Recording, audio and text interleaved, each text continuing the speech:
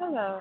So, uh, what we're going to do today, we're going to try to replicate this exact graph on our studio. And how we're going to do that, first of all, you want to get your data sheet, which could be found in right here in our lab six in our six assignment, and you copy paste that data sheet into our studio, and it would come out similar to this. Once you have that data sheet placed into our studio, you want to write this code up here, which I'll copy from this. And once you have that code run, you should have something like this. Now that we have the data set which we want to work with on our studio, we can then begin to try to replicate this graph to the best of our ability with the knowledge that we have thus far, which is mostly in aesthetics and stuff. So the first thing to do is to make the graph. So what we're going to do, well, all the code we're using right now is QPlot, but we're going to make a facet grid, which I'm run right now. And as you can see, the graph pops up. So we made this graph with FFMT being on the y-axis and CFMT being on the x-axis. And then based upon that, like we now have like the basic format of the graph as you can see here. We have like the logistical things of the data is placed there.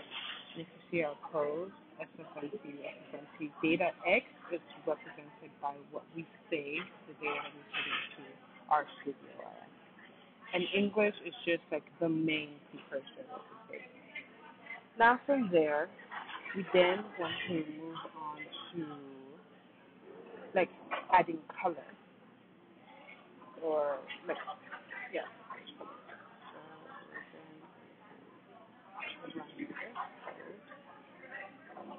And now we've added color and ours is getting us to then give a legend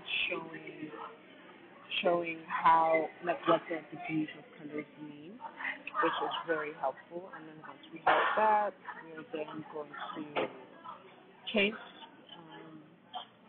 this code, which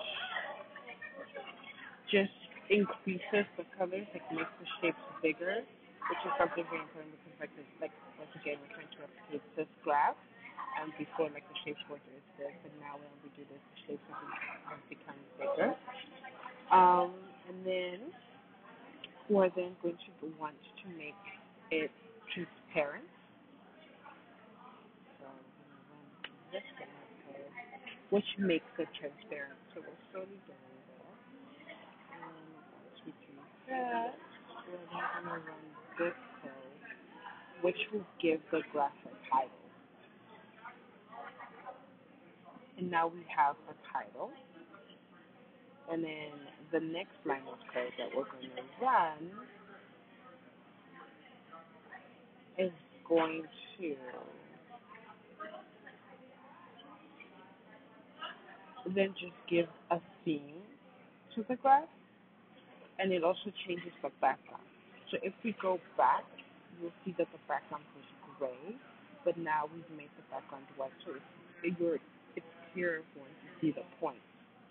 And lastly, if you notice, like we have the same amount of data, but yet the graphs, if you look at this graph and you look at this graph, are different. And what makes them different is that this graph has the jitter function, like geom,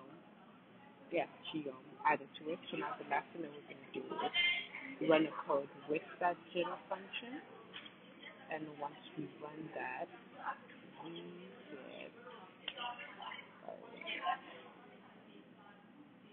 we now have the exact same graph. And that